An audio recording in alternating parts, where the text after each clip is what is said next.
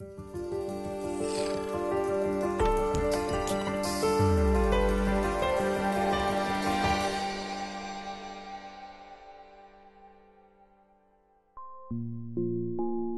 case study includes bespoke projects around the Royal Court's international work, developing playwriting outside of the UK internationally, but it also includes work around contemporary British playwrights as well, such as Mark Ravenhill, Simon Stevens, Sarah Kane, and looks at the impact that those playwrights have continued to have on audiences here and abroad.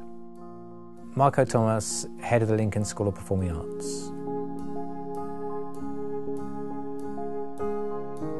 The impacts have been quite wide-ranging. There's been academic impact around developing research in these particular areas. There's also been the impact for the agencies themselves that we've been looking at. So the Royal Court have hosted events for us connected to the research.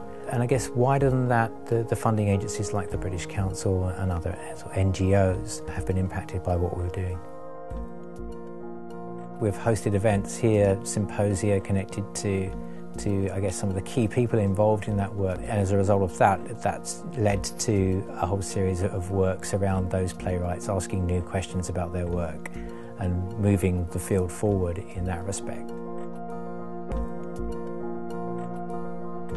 As far as the Royal Court's work is concerned, the impact there is something which is still occurring and unfolding, I think, because our work for that, which is related to a book, is not due for publication until next year. But I think it will have implications for not only in terms of evaluating the work that the Royal Court's done, but also thinking about how international artists can be promoted and what the implications are of what they do when they work outside of the borders of their own countries.